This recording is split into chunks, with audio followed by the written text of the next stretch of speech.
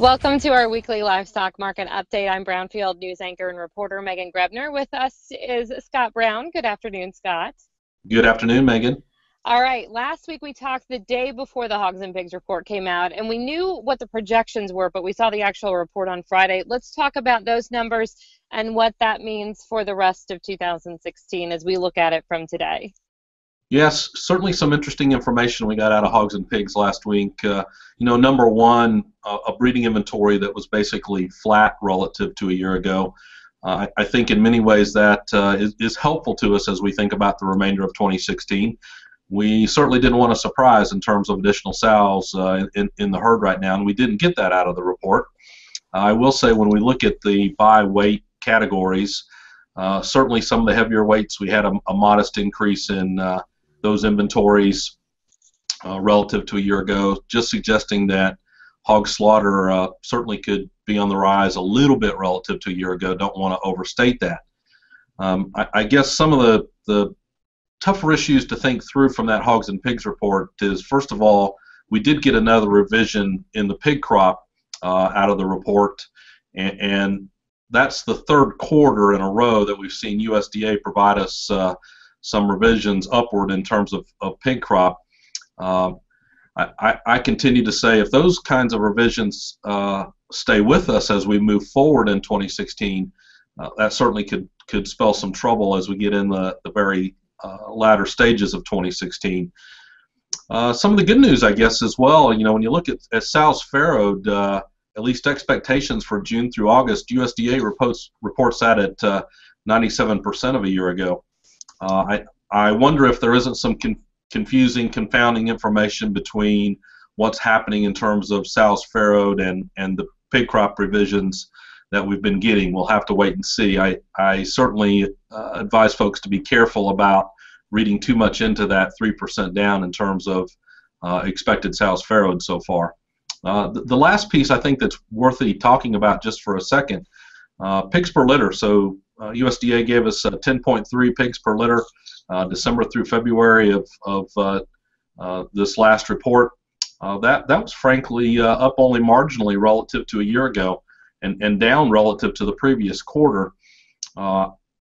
Again, that might give us a little less growth than we might have anticipated, but we'll continue to watch, and I will continue to say be cautious as we get in that last quarter of 2016. Nothing in the report made me more nervous, but I still worry that we've got a large run of hogs coming towards the end of the year.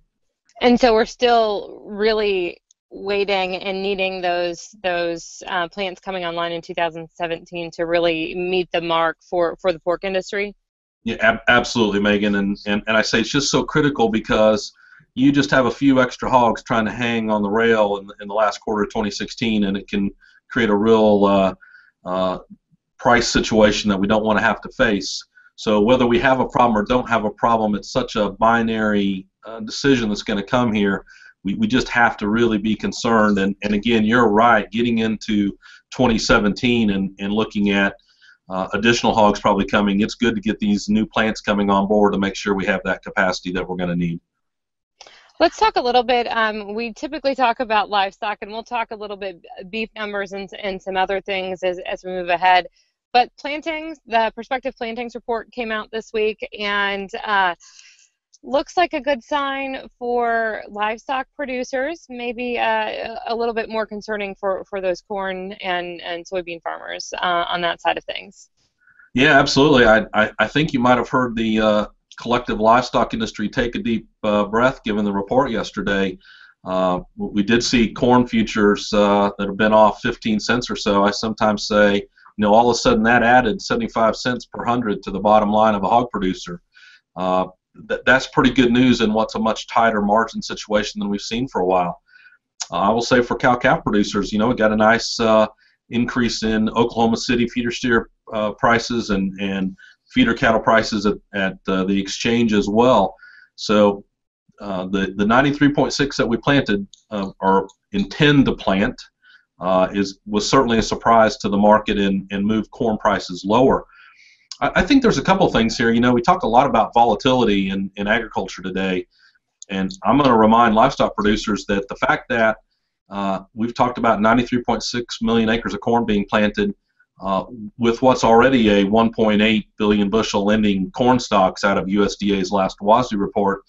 Tells me those ending stocks are only going to grow. So even with a weather situation in 2016, we've got a much better buffer from an ending stock perspective than we've had for several years. So perhaps this extreme volatility we've seen in feed prices will be a little more muted as we go ahead. So it's good news in what's lower livestock prices relative to what we saw in 2014.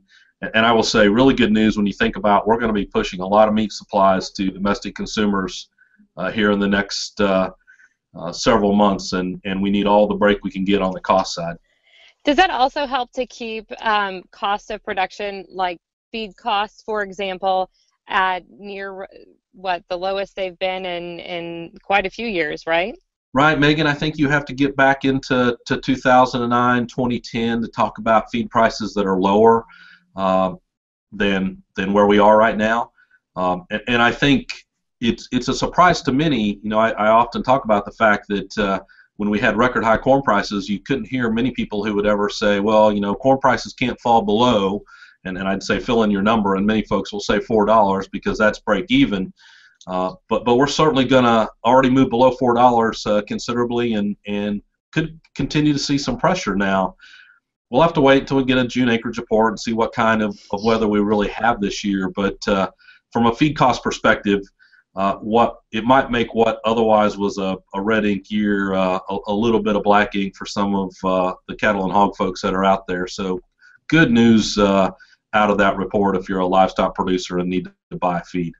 Scott, you brought up demand, and it's something that we talk about on a regular basis. But another, and I guess we'll end on a positive note for the week, another good figure coming this week for the demand sector. That's right. You know, we get a monthly report from the National Restaurant Association, the Restaurant Performance Index, and they reported for February up a little more than 2%. And yes, there's some leap year issues in that February number, but all in all, I'll say positive, especially when we ended 2015 on kind of a sour note where we had a little bit of contraction in that Restaurant Performance Index. I look at it and I go, both current situation and expectations pulled that February index higher. And for me, that's really good news. And we need to continue to see that demand side as strong as possible, because we continue to talk about we're going to increase the supply of beef, the supply of pork that we're bringing to the market. You know, I for a minute ago, you know, remember we're roughly running the same level of slaughter of hogs as we did a year ago to this point in 2016. A few more cattle actually to this point in 2016 relative to 15. Pushing those additional meat supplies probably more towards domestic consumers and not towards export markets means we need strong demand to keep those prices higher. I sometimes look and I go, belly prices on the pork side have been very nice in providing some support to that wholesale cutout value, but we're going to need all portions of that cutout value, whether it's beef or pork, to continue to remain as strong as possible given the supply we're going to push. And I've got to say, as I go shopping, as I go grocery shopping, and I see the price for the feature price for beef, and some of those really nice cuts of meat are really reasonable. Is that going to help us drive domestic demand and consumer interest in beef as well? Absolutely. I think when you look at the beef side in particular, we're seeing some better prices than we would have a year ago, and I think that's helping us from a retail perspective, finding retailers interested in pushing some of those beef products where perhaps the margin's a little better for them than it was a year ago, where we might have seen retailers backing away from beef and featuring some other meats. I think that's turning around as we get a few more beef supplies out on the market, and as well some lower prices. It just gives retailers a little more cushion, if you will, to look at some product mix that they wouldn't have a year ago. So we are going to see lower prices, I think, at the meat case as we move ahead. And from my standpoint, we need demand as strong as possible to move that additional consumption that's going to be coming. Well, warm weather, grilling season is upon us, and hopefully that helps us a little bit more there as well. Absolutely. Let's hope this demand just hangs with us as we go through 2016. Scott, anything else from this week, news and notes maybe to point out? I think that covers a lot of what we've seen happening in markets. Again, I think it's a fine balancing act that we have going on where we're pushing a lot more supplies of beef and pork in the market in 2016, and we really need domestic demand to hang with us. Scott, have a great week. We'll talk to you next Friday. Thanks very much, Megan. I'm Meghan Grebner for Brownfield.